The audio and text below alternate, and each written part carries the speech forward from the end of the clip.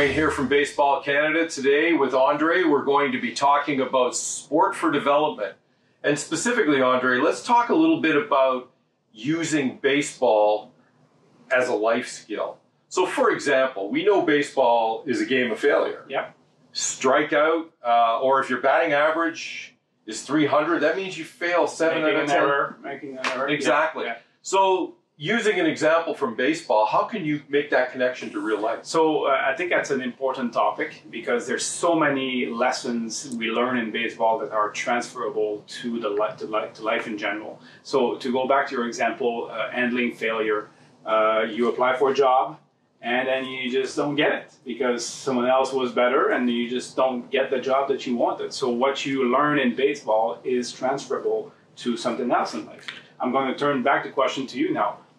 Baseball is a game of frustration. So sometimes you hit the ball hard and you get an out. Or as a pitcher, you make a great pitch and the batter hits the ball like 9 miles away. So what could be a transferable idea to their life in general? Yeah, and there's nothing more frustrating than hitting a line drive right at somebody and killing an inning at that point. But the same could be said in the real world, that you work really hard.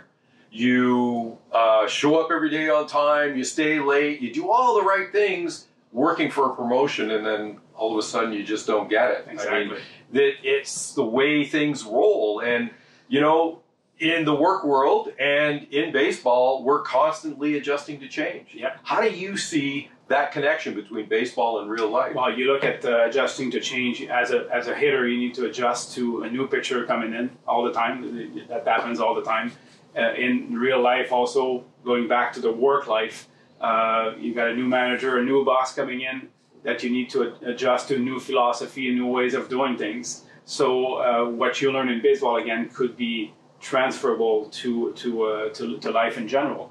And at the same time, returning back the question to the final one, is in baseball, you need to find ways to control your emotions.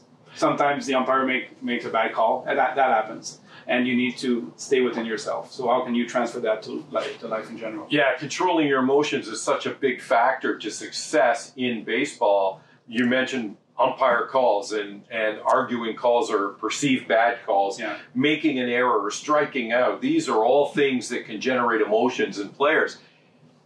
In real life, you know, we talk about it every day. You see in the news, road rage. Yeah. Arguments with coworkers, family, that type of thing. Good coaches have ways of managing their players and leading by example, which translate baseball skills to life skills. So there you go, coaches. So you can use some of what we learn in baseball and use it as a way to transfer to life in general.